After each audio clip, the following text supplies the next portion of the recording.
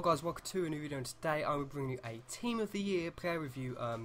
So as you know, there's defenders and a goalkeeper, and yeah, I've decided to go with David Luiz. And if you're wondering why he's in midfield, I'll say that in a sec. But we're doing David Luiz. I paid 1.6 million for him. He's about 1.2, I'm guessing, while recording this. I don't know. You could probably pick him up for 800k. This is PlayStation. You could probably pick him up for 800k on both consoles soon enough. So keep an eye on him. I've only played 3 games, but he did a lot in those 3 games. He only got 1 goal, but as you can see, I played in midfield, and that's because I feel with stats like that, he's wasted in centre back. I mean, he's got good shooting and stuff. I did play him at centre back as well. I played him at centre mid for half the game, and then I moved him to centre back at the second half. He has a great long shot, but I won't get into that just yet.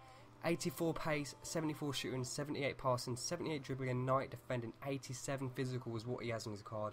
Insane stats, and just he's 6'2", so he's literally a monster in the middle of the park. But 89 rated.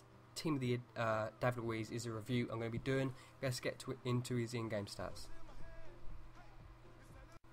Okay guys, getting into Luiz's in-game stats, as you can see, they're absolutely insane. I'm just going to go over them. 93 aggression, 86 interceptions, 73 vision, 81 acceleration, 81 agility, 89 jumping, 80 reactions, 85 sprint speed, 83 stamina, 85 strength.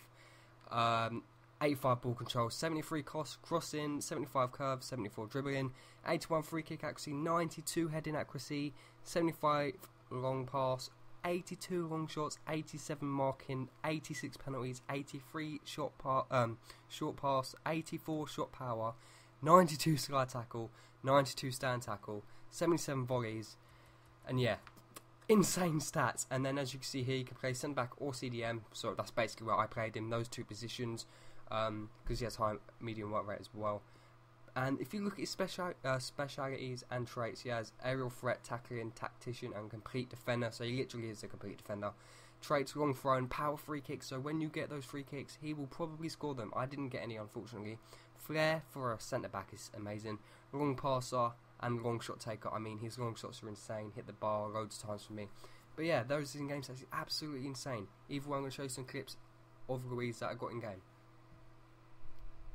Okay guys, getting into the clips with Team of the Year, David Luiz, I just want to highlight one thing. Long shots, OP. Take a long shot with this guy. He's probably going to hit the target. As you can see, he hit the bar. Unfortunately, I didn't actually score one. It's just very unlucky. I mean, I only played 3 games, but every time he took a shot, it was causing the keeper problems. And yeah, so definitely take advantage of that, which is why I feel he's better in midfield. Also, he's so strong on the ball, and he's so powerful. Literally, just run at defenders, and he cannot be stopped. Look at this. He just ran through the whole team, runs, in my eyes that's his goal, but unfortunately it deflects with my other player, but he'd done that, that's basically his goal. He's just so good. Unfortunately he misses the target, yeah, but just get the ball with David Luiz, run at defenders. The good thing about him, he has good agility, so his dribbling feels a lot better than it actually is, and for a centre back, that's actually really good. He's also got great passing on him, as you can see there. He can just ping it and he can score. Here, this is the goal he scores, lovely backheel assist, and he just finishes that, really good finish actually, like high down the middle. But you can see how powerful he is in games. You can't stop him. Literally, try to stop him, you're going to get fouled. He's going to get fouled, so the only way of actually stopping him is fouling him, and that's the good thing about him. He also has like great defensive stats, so he gets back, well he is back because he's a centre back, but he gets back a lot, and he's very defensive, but he gets forward when you need him to, so yeah, that's another positive. In my opinion, he's 1.3 mil at the moment, 1.1 mil, sorry.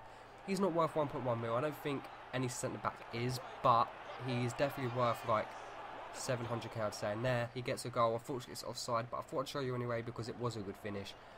Yeah, there, gets taken down, gets fouled. He's just so powerful. He causes defences problems. Literally, he was the best player in this team I used, and there was a lot of players. Obviously, his finishing isn't the best. He's a centre back at the end of the day. What can you expect? But he does get a lot of stuff. 3-star skill moves also does that sort of stuff. And then he goes through and takes a long shot, which is going in, but a great save. But 3-star skill moves definitely help. He also has the 3-star weak foot, and again there, great defensive tackle to save the team basically. And one last clip here, he just outmuscles the defender, and he gets the ball. But either way, I hope you enjoy, guys. Please drop a like and subscribe if you're new, and I'll see you guys later. Peace.